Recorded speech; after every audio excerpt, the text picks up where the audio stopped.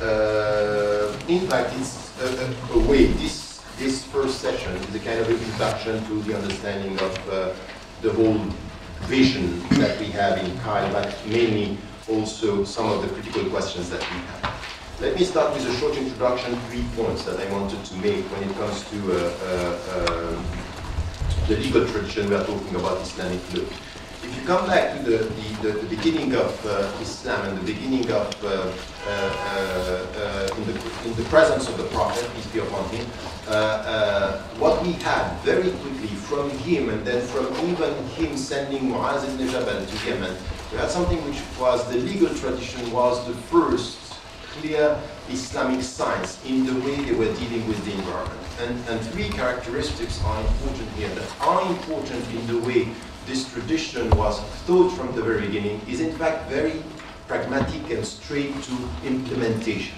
And it came in fact from something that we need to get, which is the revelation of the Quran. The Quran is an eternal book, and for us is the very word of God. This is where we have critical thinking also with some of the new trends that we see around here, questioning the very essence of the Quran. There is no discussion about us. That's Kalamullah, it's Kalamullah, meaning that for us it's Qat'i dalala wa Qat'i thubut wa Qat'i dalala. Everything which is coming from the Quran for us is the very word of God, which is the foundation of Islam for us. But something which is important is the revelation over 23 years makes it from the beginning, when it comes to al-ahkam, when it comes to the ruling, very pragmatic. In fact, the revelation was very often answers to practical questions. So that's very important, because it means that the legal tradition, from its essence in the revelation, is very rooted in history and practical answers. So that's important, because the first science is not theology, it's not kalam, it's very pragmatic, it's very close to the problems that you have, facing the problem, and this is also, so the nature of the revelation is also something that is shaping the nature of the legal tradition. In the mindset, in the way you have to deal with, how do we implement this, how do we have to deal with such a situation. What came afterward is that from very direct connection, very direct interaction with the environment, and the environment meant many things. It meant the interaction with people. So first, within the community, among the believers, with people of other faiths, with the environment, but not only, also, and this is something that was experienced by the people, the companions of the Prophet, ﷺ, is the change of the cultures, because Mecca was not Medina, and this was felt by the people, it was felt by the companions. So the fact that the ahkam, the fact that the rules, the fact that the way it was thought was very much in interaction with these 4 dimensions: people within the community, so among believers, with people of other faiths, with nature, and with culture. These dimensions are important, and with the way the people were, so it gave from the very beginning a very important light or essence to the legal tradition.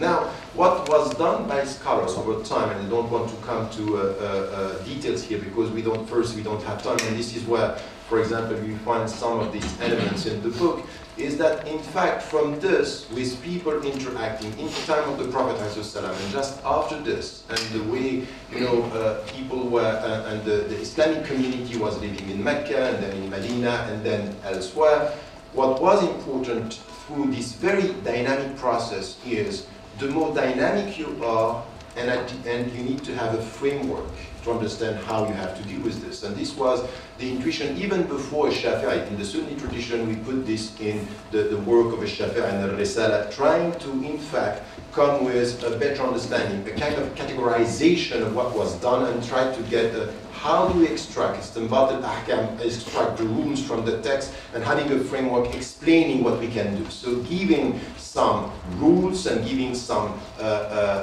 priorities in the way we have to deal with this. So the first step was, in fact, fiqh in history came before usul al-fiqh, the fundamentals of Islamic law and jurisprudence. And I translate in English fiqh Islamic law and jurisprudence. I think that the very understanding that it's only jurisprudence is problematic.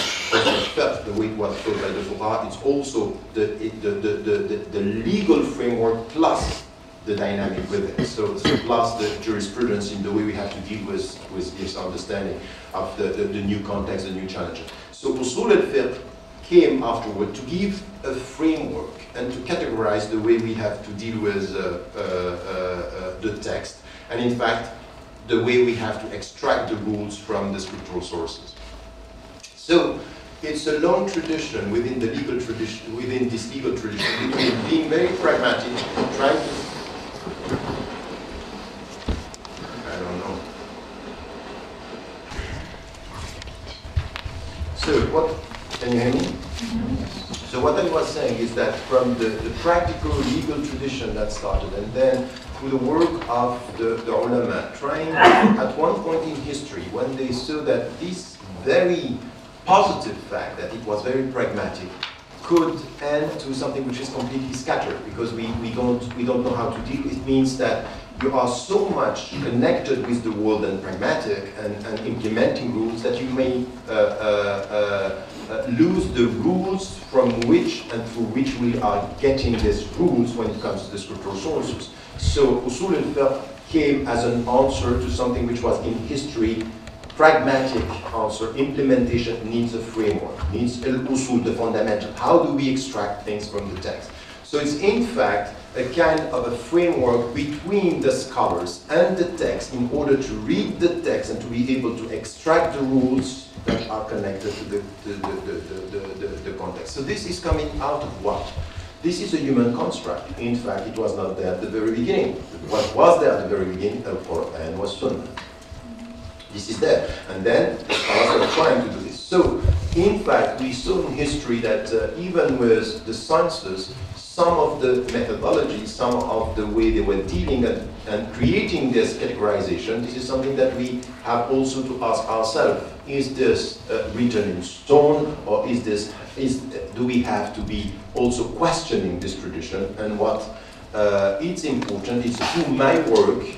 I have been, for example, for more than 20 years at the beginning when I was starting about radical reform, dealing with fiqh and trying to answer the questions in what?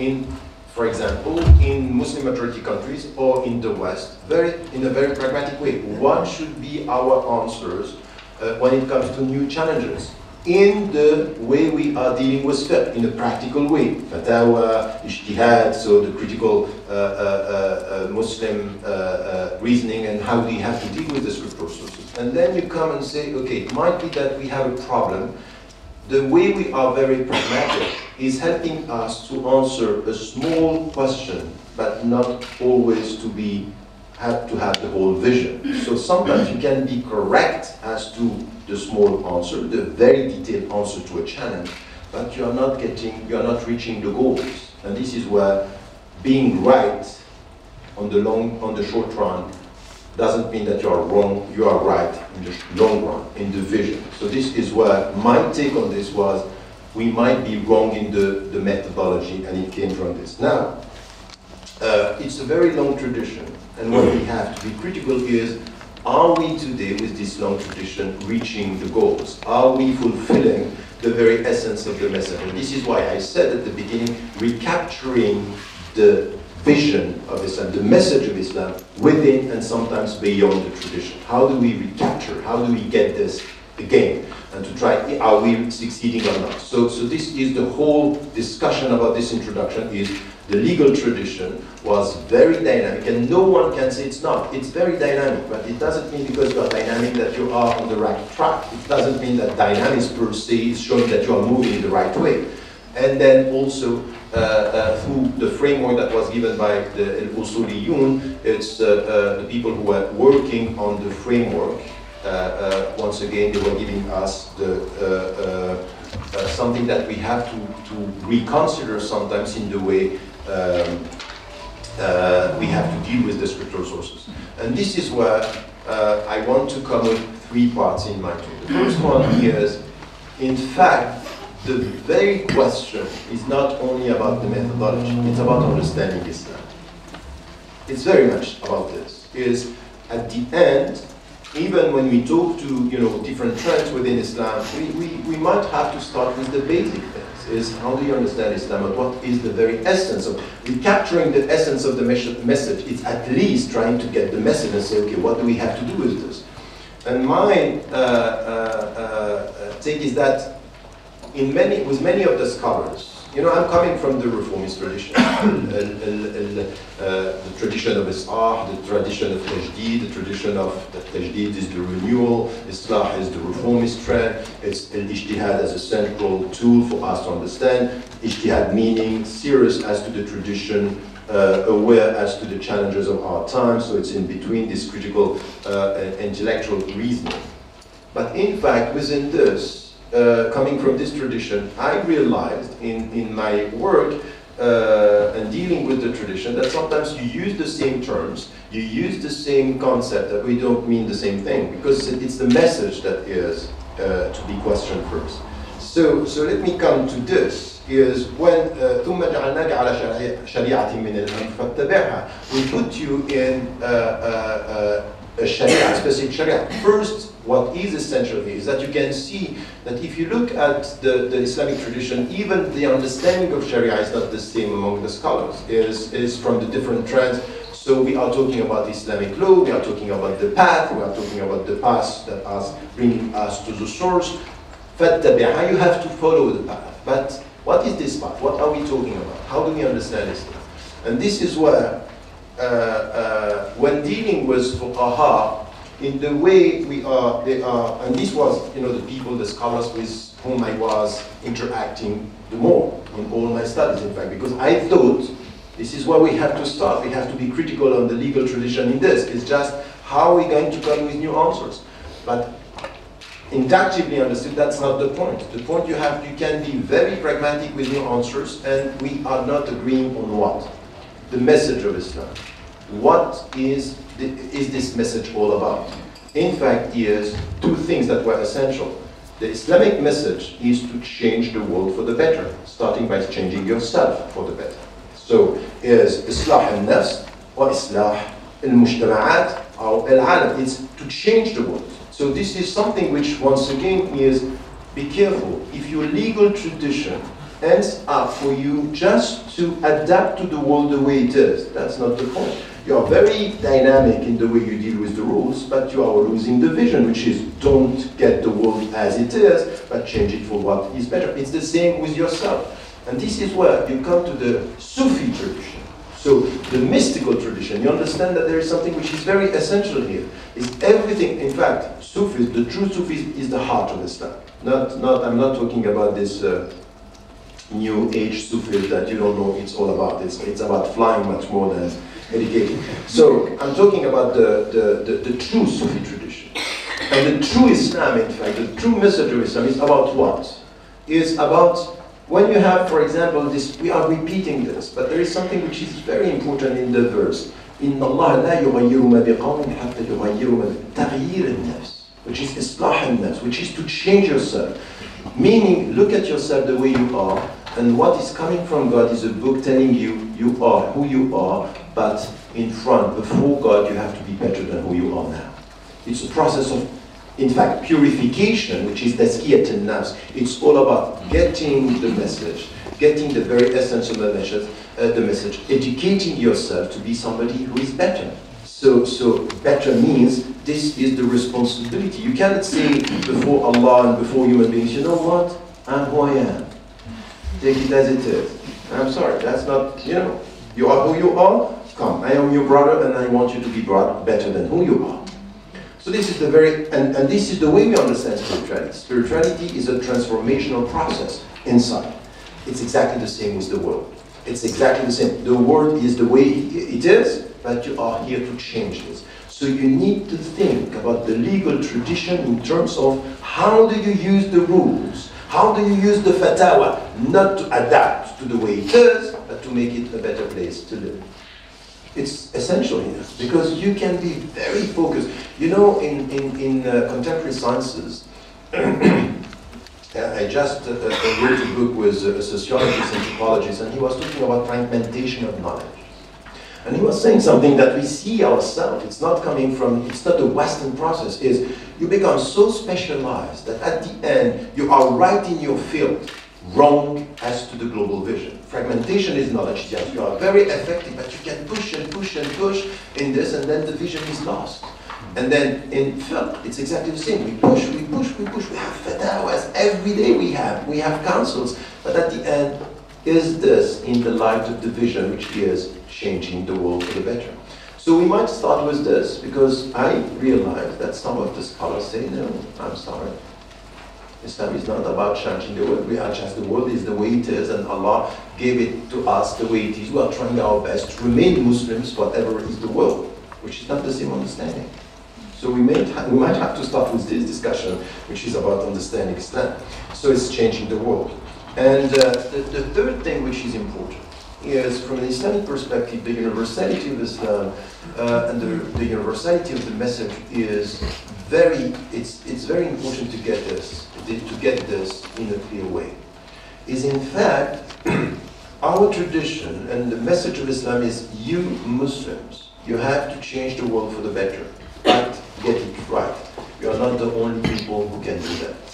And knowledge is not only coming from you. And this is, in fact, if we understand the very meaning of وَجَعَلْنَاكُمْ شُعُوبًا وَقَبَائِلَ لِتَعَارَفُوا. If knowledge means something, we made you tribes and nations in order for you to know each other. Meaning what? لِتَعَارَفُ, it's just you have to get things from others. But in fact, the knowledge, beyond the fact that is in the light of the Quran, the knowledge is coming from everywhere. So you know this, which is not a hadith sahih, but it's the reference, it's important. El-Hikmatu Dallat al-Muslim is that the last property of the Muslim is wisdom. And wisdom means, be careful, it's not only knowledge, it's the right way to use knowledge, it's the right way to use things, it's to,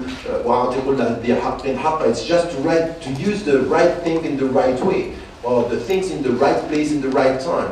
And this is coming from everywhere, meaning that we don't have the monopoly on knowledge, and we don't have the monopoly on the right way to use knowledge. And this is where we have to come and to take from others. So the universality of Islam is to acknowledge the fact that we have a specific route, that there are other routes, and we have to take from others. So to change the world is not only us versus all the others.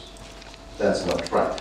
And this, again, is important, because if you are in the field of fiqh, you tend to think that it's us, we are trying to come with the answers and not challenging the whole vision. So three things here that are upstream from the discussion. And don't they take them as easy as that. They are very critical. Is first, following the path. And this path is beyond, following the path means what? And I forgot to say this. The first one, following the path means what? Your legal tradition should be thought in the light of the goals. The path is telling you know where you are heading. The limits are helping you to know what is the goal, but you should not be obsessed by the limits, because at the end you don't know where you are heading. So path means there is a meaning in the way you move. There is a way, follow it, you have to follow that. So it's rules that have to be understood within the whole message and the vision and where you're heading. Second, the very understanding of the message of Islam to change the world and not to adapt to the world. Third thing is not only us, we don't have the monopoly of this, and that many things, in many ways, could come through different traditions, civilizations, and religions. And I should say that in many ways there are some Islamic answers today that are coming from people who have nothing to do with Islam, as to the very understanding of some of the principles that are implemented. And some so-called Islamic answers that are not so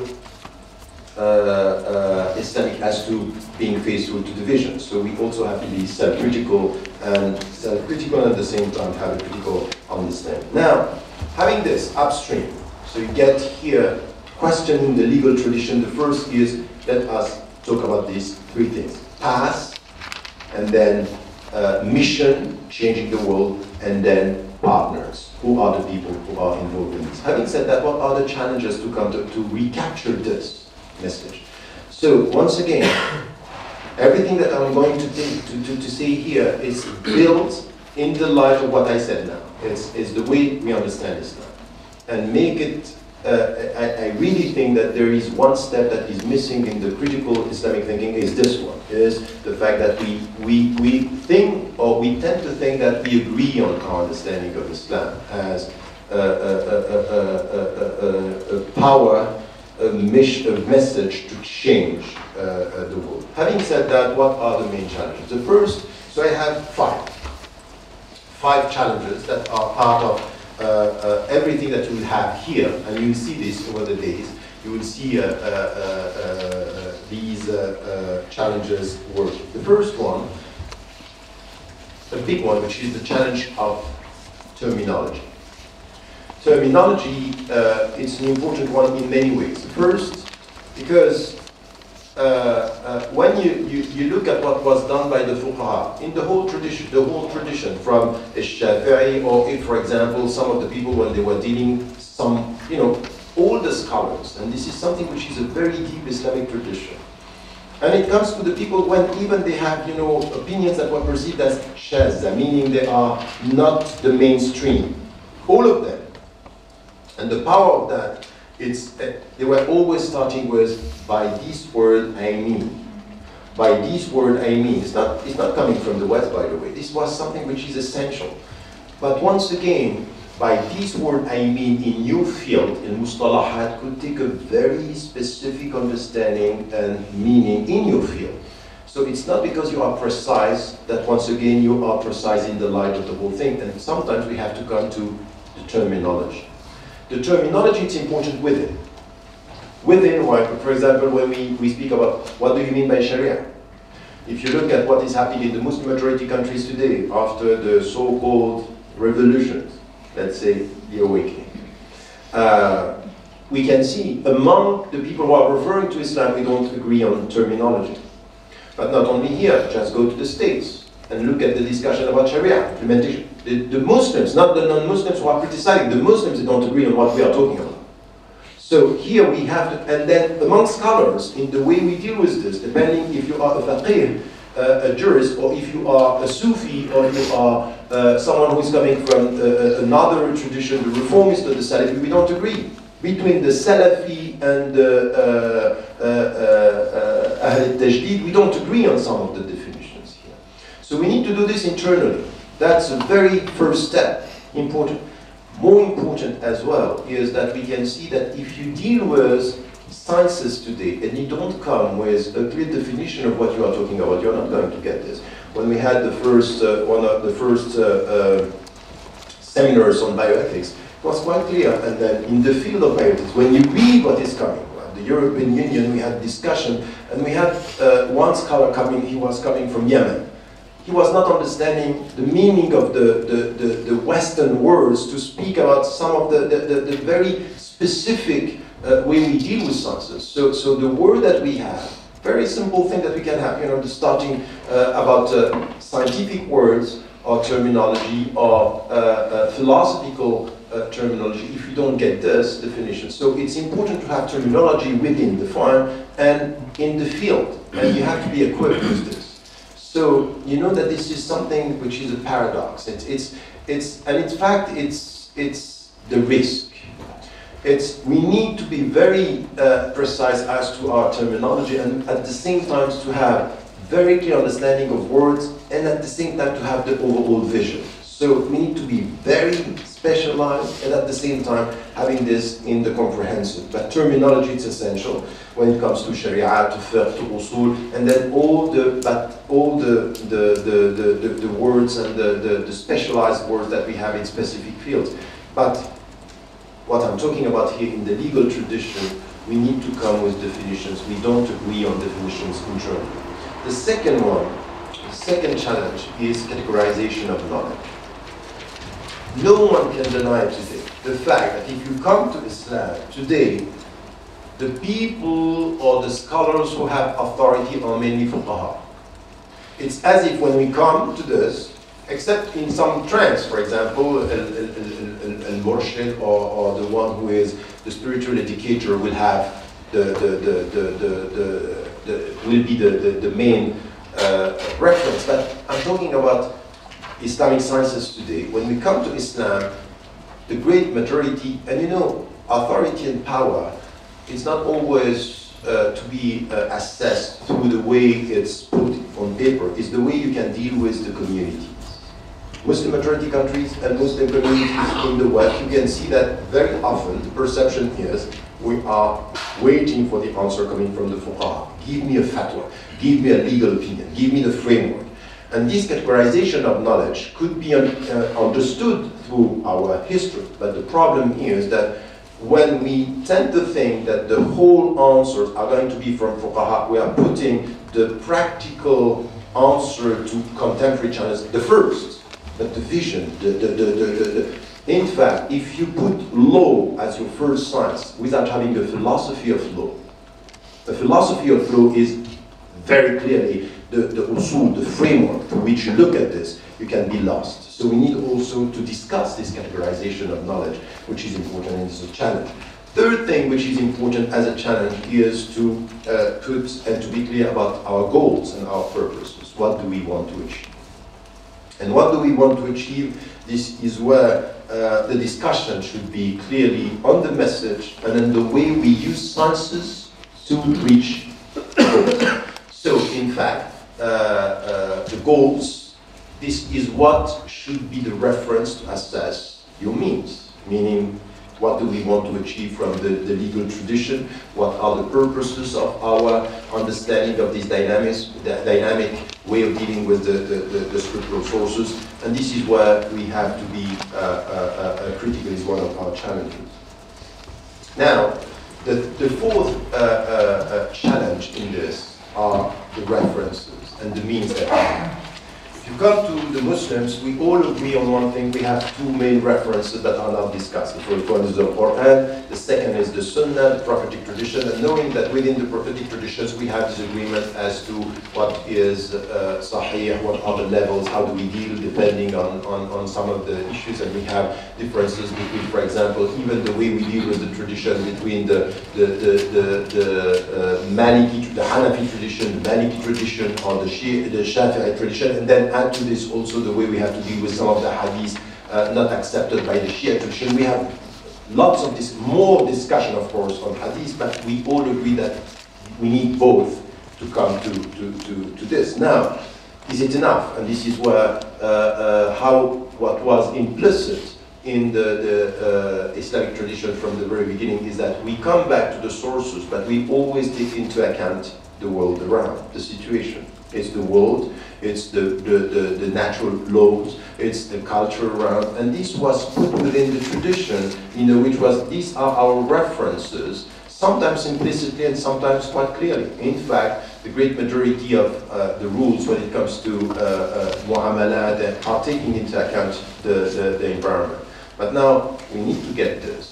If we have an understanding of that, we have to change the world, and that we have the sources. What are the sources of our critical thinking? How do we have to deal with this? And sciences today are telling us, if you want to change the world for the better, by only referring to scriptural sources, you're not going to make it. That's not possible.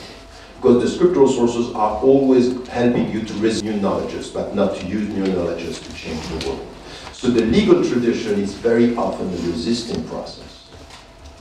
By definition, is resisting to the change or adapting to the change. Resisting to the change is, these are the rules, and adapting is, let us find a way to have less impact from the changing world to our legal tradition. So this is where one of the challenges is about our references and the means that we have to use. Last challenge is, with all this, is to set the methodology.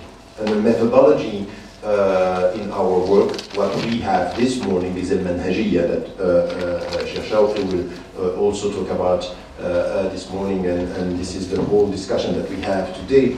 But it's how, with our sources and our references, based on clear terminology, getting the right purposes, we come with a methodology that is helping us to use the sources, the means to reach the goals. This is where we are. In doing two things, taking into account the sources on which we all agree, the Quran and the Sunnah, and through through the tradition, and Turath, through what was done by the scholars, and beyond what was done by the scholars, is for us to come with a methodology that is fitting our purpose now, to change the world here and now based on this, and not to adapt to the world today and only in such a way. So the questions that are coming from El-Manhajiya, that I was trying to put here is, once again, 4 things that are challenged with all this. So these are the challenges, and then the questioning that should come out of this in the legal tradition. The critical questions that we need to have for our tradition.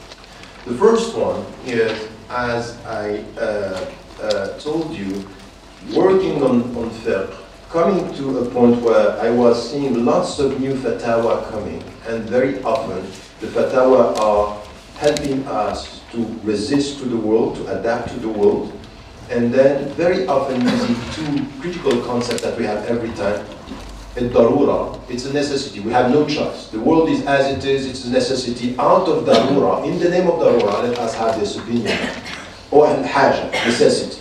So it's because it's necessary, you cannot do this. So it's in fact nurturing a mindset of resistance, but also compromise. It's just we are not going to change the world because it's like this. So let us find a legal framework that is helping us to protect ourselves. This protective, on the defensive mindset is problematic.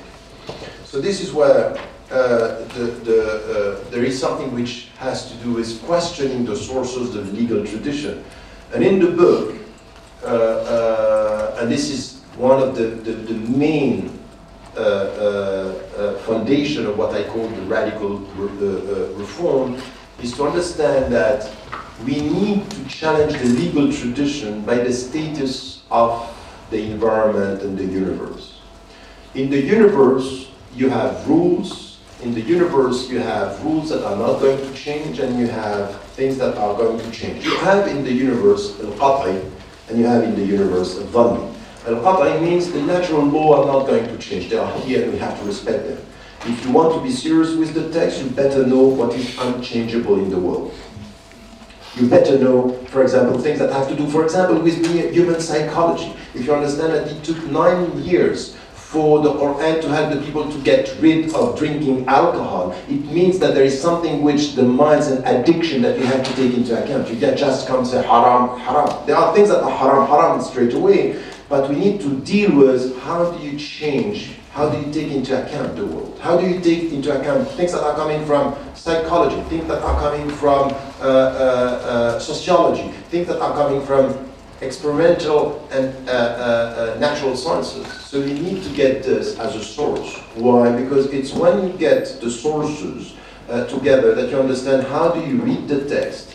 And in fact, is to put the texts and the context, the natural, the world, the universe, together as sources of your understanding of the way you deal with the references. So we had discussions within the center about Masdar, is it a source of legal tradition? And this is for me one of the main things that comes with our understanding of the legal tradition, is that what was implicit with the scholars should be explicit in our mind. The world is a source of what help us to produce legal thinking. The world is a source because there are laws here that you have to take into account. Sunnatullah, it means it's the reference in the Quran as well. And when he speaks about Sunnatullah, he's speaking about the world. He's speaking about this is what I wanted for you to come to understand. So there is no way to understand the text if you don't try to read the context. And in fact, اقرأ باسم ربك الذي خلق, read in the name of your Lord who created. It's also to read the world as much as you read the scriptural sources, and you need the two. And if you go only with the legal tradition, you are not going to change the world, because the world is telling you how you change it. The world has the secrets of the way it has to be dealt with in order to change it. So this is something which has a consequence. In anything that has to do with, you will see the way we deal with the law. Second question is about the legal tradition, which was the first pragmatic science and sciences that you have in Islam, we need to deal with this in a way which is, we have to be very careful. By stressing on rules, we also tend to do two things. One I mentioned, and the second one that I wanted to add. The first one is to stress or to be focused on the rule and to forget the objectives. And as I said, if we are talking about the path, no understanding of the law without understanding the objectives. It doesn't mean that in the name of the objective you should avoid the law. No, the way you understand the law is in the light of the objective. So this is why I completely agree with some of the fuqaha saying today, this new business about al-maqasid, you know, the objective is sometimes say, we want so much this objective that we are going to be not so clear about the rules. No, the rules are the rules, halal, halal, or haram, haram, that's clear, but the objectives are essential. So in mu'amalat, in everything which has to do with, you know, social affairs, interaction, we need to be quite clear on this interaction, is that we need to get three things together. The law, the meaning, which is the ethical side, if what is the meaning of the law, and you know it's not new, once again, anyone who is saying the maqasid is just, you know, if you look at the fuqaha, the way they were dealing with al-illa, al-hikmah, al-ubudiyya, al-qasd, al-maqsad, is all this, is there already. The whole philosophy of the usul is there in the word of fuqaha, but when you are focused on the rules and you just think about the rules, you forget or you miss the big picture. It's there. You know, what I want to say is the methodology is already there. You need to have it done and to understand this in a more comprehensive way in the whole framework. So this reconciliation between the rule, the meaning, and the objective. Al-hukm, al-akhlaq, and this is essential. Al-akhlaq is also the way you deal. You know, al-akhlaq is very much the backdrop through which you understand the rule. I was sent by to beautify, to complete the good character. Is also to understand that the rules have an objective, which is to change you for the better in the way you behave. And in fact, by behaving better, you will change the world for the better. And this is why we are, وَكَذَلِكَ جَعَلْنَاكُمْ أُمَّةً وَسَطًا, is this community of the middle path, that we say, لِتَكُونُوا شُهَدَاءَ عَلَى النَّاسِ, is to bear witness. And the way you are going to do this, الْأَمْرُ بِالْمَعْرُوفِ وَالنَّهْيِ عَنِ الْمُنْكَرِ, so is to promote what is right and to resist what is bad. So this is the second point. The third one is what I said. The very consequence of that is the way we are talking about the reference. It's not only the scriptural sources, it's also the world. Second, reconciliation between rule, meaning, and objective. Third is to go from an adaptational reform to a transformational reform. In fact, the law in the light of the objectives are here to help us to change the world for the better.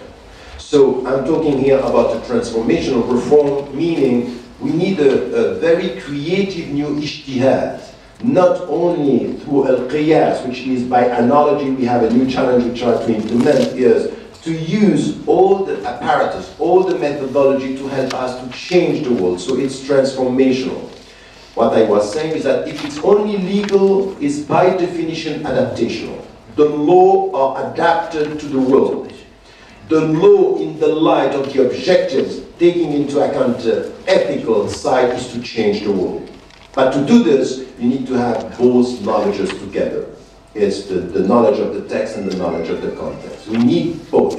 So the only people who can help the jurists, the fuqaha, to change the way they deal with the rules are people who know the world and helping them to say, look, you have to have a vision ahead, not to adapt to this, but you need to get where we are heading. Science are heading somewhere. If you don't know where we are heading with sciences, you are going to have law that are heading somewhere else. So use the law in the light of the knowledge in order to change the world. So this is where the transformational reform is essential, is rethinking ijtihad in the light of the methodology that I put at the beginning. I hope you understand what I mean. Last point that I wanted to do, to raise here is, you can understand here that we are challenging or questioning something which is essential, and this is why we have some resistance.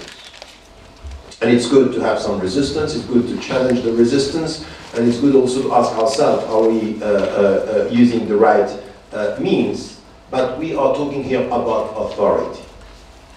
Who decides who has the right and the power to set the rules and in fact to give us some of the prescriptions or some of the principles or some of the rules or some of the fatwa in order to change the world. And this is where, for centuries, if you are coming with a defensive mindset, you are only going to rely on fuqaha.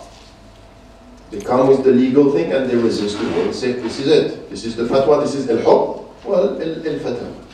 If you want to change the world for the better, if you want to be involved in this, if you want to come with the first essence of how do we extract rules from the text, which is usul al-fiqh, and now how do we change the world for the better, which is understanding the world, you need to have a shift in the center of gravity of authority in Islam.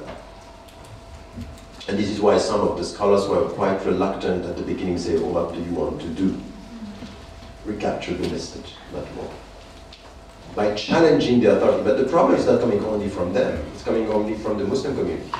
We are so much expecting from the fuqaha to give us a fatwa on things that we are nurturing the defensive mindset. And this is why we have to challenge it. This is why we're starting with our seminars to have scholars of the text and scholars of the context together and challenging both of them. Not only to challenge the scholars of the text, it's also to challenge the scholars of the context, because many of the medical doctors or sociologists or economists, they have an understanding that when you get science, you get it all. No, you get a way to deal with your science and not sometimes you have to reassess your own definitions of things and your own way of dealing with your science.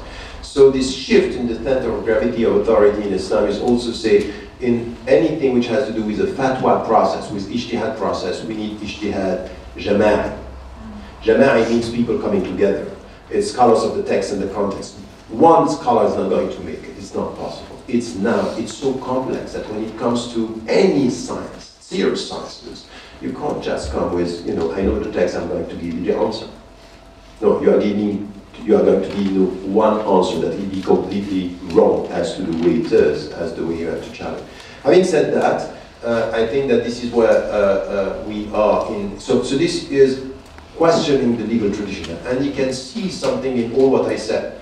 There are sources that are respected. There is a tradition that is respected, but it's a tradition that is questioned as to the way we understand Islam, the purpose of Islam, and then the means that we have. Coming with 4 questions here. Is the first one is, as I said, the sources, Quran, Sunnah, other secondary means, but also the world, which is essential. The third is this reconciliation. Law should be thought in the light of ethics, and both of them in the light of the objectives.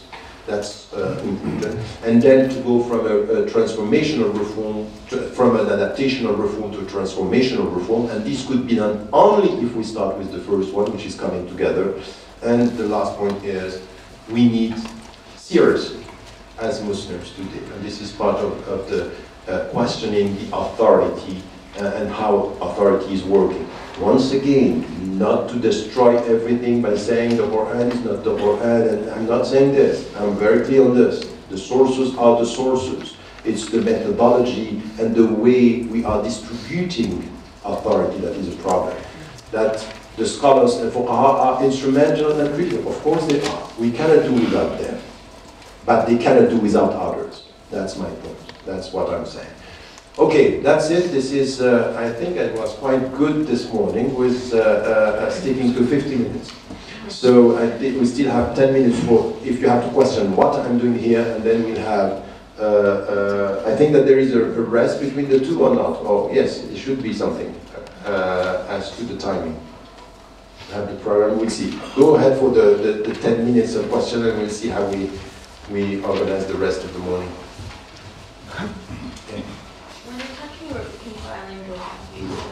Can you speak louder? When you're talking about reconciling knowledge of the scripture and then knowledge of the sciences in the world, do you mean like a disproportionate kind of reconciliation? Because we know science is theory, right? So a lot of times science turns out to be wrong, or it can be wrong, or new sciences that are happening we're not entirely sure. Whereas with scripture, Muslims, once you believe, like that is the word of God, so you're certain 100% on that. that. Whereas with science, you can't necessarily be certain in the same way. So when you're approaching it in a Muslim mindset, do you mean disproportionately or proportionally? Disproportionately, I don't get that. Like more weight kind of on the scriptural stuff because we're certain with that, whereas with the sciences we're not so certain? No, I don't think it's at the same level. Of course, there is the certainty of the sources as to the principles, what we can do, what we cannot do. This is something that is a reference. Now, when it comes to science, or sciences, or experimental sciences, at the level of our knowledge at the time we are, it doesn't mean that we are saying that this is certain and trying to do what some are trying to do. It happened in the Christian tradition, it's happening in the Muslim tradition, is to try to say, oh, everything what is in science is already in the Quran. That's not true. The hypothesis and what we are as to the scientific knowledge, this has to be understood. Now, for example, we have ethical questions that are coming out of the level of knowledge or the substance of knowledge we have in a specific field. Taking this into account, with all the hypotheses and trying to understand from the scholars because this is exactly the point. Who are the people who are going to tell us this is still hypothesis? Even if, for example, about evolution, the level of understanding with Muslims about evolution is very superficial. It's you say, okay, Darwinism is not all of it. You have lots of biologists that are saying the evolution is there. The conclusions are hypotheses. So don't answer the hypothesis while these are only hypotheses. Or don't try to make Islam responding as hypothesis were the final answer. We need to be very cautious with this, and this is the way where, coming from science, we'll get from the scholars, the scientists, the ulama, al-waqa, we'll get also what is part of kind of certainty in this as to the principle within the knowledge, and what are hypotheses, and then this is where we can come with a better understanding of what we have to deal with the fatwa. Here we are talking about legality, and we are talking about ijtihad, which is in the legal tradition. This is why the center is Tashri' al-Islami wal-Akhlaq. It's not about, coming with the final scientific answer in one field. We are not dealing with this. We are dealing with the ethical, legal answer at the level and with the substance of knowledge that we have now. So this is what we are talking about. But very often you see some scholars thinking that the scientific answer, it's not a hypothesis, it's the final answer, and we are far from that. Even with things that, in the field of, for example, bioethics and or the field, some of the things that are said by the scientists are, this is where we are now. This is what we think it's, and still we are discovering many of the questions in anything which has to do, for example, with the knowledge with the brain, for example. These are things that we have to be very cautious. But the ulama and nusus cannot come with a clear understanding of this if they don't rely on the people who are in the field and say, okay, this is where we are in that field. So it's I would say disproportionate as to the relationship to certainty when it comes to scientific answer. Yes? Thank you very much for this very interesting talk. I had a question when you talked about losing vision and agreeing about the understanding of Islam. Don't you think that we should be, like now at this time, revisit the understanding of Aqidah, of the doctrine, because people are getting indoctrinated in so many sources and in so many ways that they're losing the understanding of Aqidah, the discourse of Ya Ayyuhan Nas, for everybody, for humanity. And then we can move smoothly to the understanding of Sharia in the very particular context of the believers. That's an interesting point, and I would put it, in fact, inductively. I think if you start with al-Aqidah per se, it might be problematic and divisive in the way you, in fact, talking to the Muslim minds today, it's not only about the substance, it's the way you do it. But there is something which I think I feel this every day, and I'm doing it now. Every time, in everything. Pushing it back to what we are talking about now, this vision, this understanding of Islam. In fact, you know what it means? It means that you can't get this if you don't come back to a Tawheed and understanding Tawheed. That's as simple as that. What do we mean by Tawheed? In many, by the way, not only externally, outwardly, it's inwardly. It's very much the understanding of La ilaha illallah. And I would say La ilaha illallah and Al-Amana, which is the very understanding of your relationship with Allah. And the fact that you are vicegerents in the world. All what we are talking about here, it's this. It's who are you, how is your relationship with God, and how is your relationship with the world around you. This is Al-Aqidah, this is the very understanding of that. It's the world, the invisible world on which and through which you get the vision. That's essential. But I wouldn't go for this straight away, because you are not going to reach it. But if you go through this, say, okay, let us think about the message, and then you come from the message to the means, and from the means to the source, and from the source to the aqidah. In fact, you are right. We have to be. You know, I don't buy this very old categorization that we have in the tradition. I understand where it's coming from, but I don't agree with, you know, al-aqidah, al-sharia, wal-haqiqa for the Sufi. I think it's wrong. I think it's clear, but misleading. So I prefer something which is deeper and to the point. But I agree with you, Aqidah is essential. And this is why understanding Islam is part of this, but in fact it's the way you deal with, you understand the very meaning of La ilaha illallah. And with La ilaha illallah, freedom. And freedom, accountability. And accountability, mission. All this is coming together. So your relationship with all the scriptural sources, El-Kitab, last one, and all the, and then, and sometimes in the spiritual side, angels. So the last two questions, and then we stop for, yes, 1 and 2. Just about the authority, in practical terms, how can we challenge that? How can we shift this? I mean, it's a question of being courageous and even challenge the ulama. We're not having the authority anymore in terms of giving the ahkam, or is it more like, I mean, among yourself as ulama, you are going to challenge yourselves, each other, okay, no, because you have the legitimacy. If you don't have the legitimacy to say, okay, yeah, Sheikh, I mean, I disagree with that, and we must... You go to your Sheikh, you say, yeah, Sheikh, I disagree. Yeah. I mean, in terms of, because I think there's a problem of legitimacy.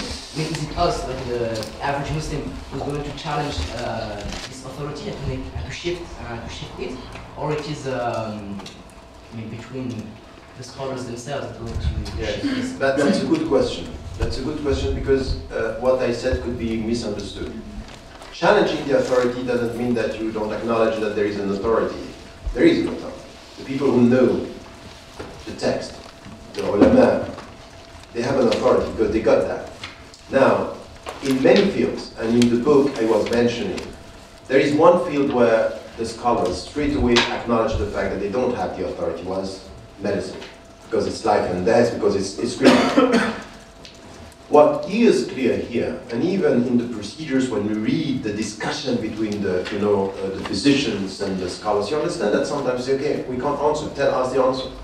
There is one discussion where alim, a sheikh, is saying to the physicians, you have to tell us when death is acknowledged, because we can't do that, that's your job.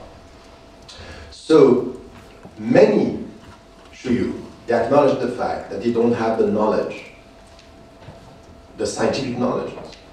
The problem is also the methodology that, when I wrote the book, many scholars came to me and told me, we are already doing this. We don't take a decision in economy without having a report or something coming, or people coming. That's not the way. It's not just give me a report, sit with me 1 hour, give me an overall picture, I am going to give you a fatwa. It's more complex than that, in everything. Even in, as I said, the terminology, the scientific terminology, the structure of the knowledge, so challenging the authority means to acknowledge the fact that you cannot do it on your own. That you need to sit with ulama al-waqa, so people who know about the world. And it's a dynamic process of discussion, us challenging this old reading and sometimes wrong understanding of some. Even scientific should be challenging the way they deal with their specialization. So it's a two-way process. And then to push in fact, is to create, to nurture the need for any exclusive authority to understand that we need the others to come with a legal opinion. In the light of what? Changing the world for the better. Not to acknowledge science as it is, but to question even the purpose. So it's on a personal, and just to be clear on that, on a personal